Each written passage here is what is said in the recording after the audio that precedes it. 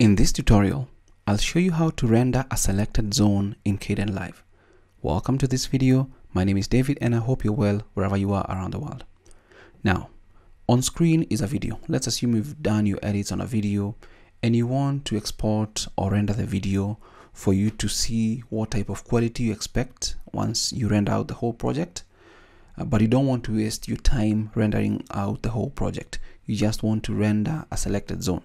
Now, when you hover over this section, if you hover over this blue line at the top, you can adjust it with the handles that are actually provided. Now, alternatively, you can click on the timeline here, and then for adding an endpoint, that is for the selected zone, press I, and this is going to add an endpoint for this particular zone.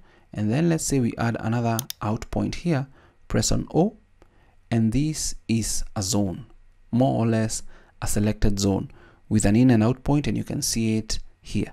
So to render out this selected zone, all we need to do is just go up to project, render, or you can press on Control plus return or enter.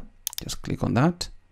And then from this section, you have the option to render a project where it's going to go the output folder and everything in between. Now we have the different formats in here and you can check them out and see what serves your needs. Then you have the slider to check on the quality, but let's say we want to render the selected zone.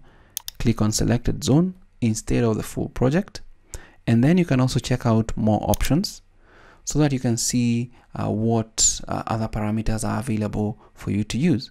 Now, since all we want to do is just render the selected zone, just click on render to file, just click on that.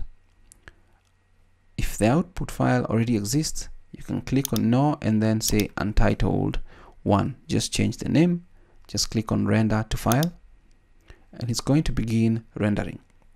Now, it's only rendering this selected zone, not the whole clip. If you wanted to review it, if you have a client that wanted to review the file, they can easily do that from this section. So I can just double click on it. It's just a small clip.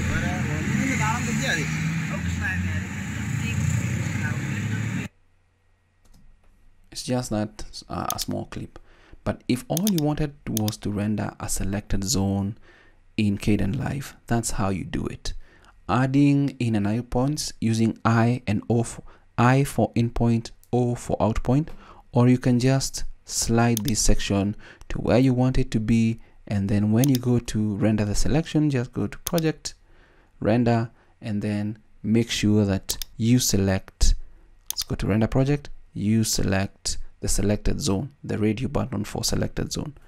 That's it from me, and that is how you render a selected zone in Kdenlive. Thanks for watching.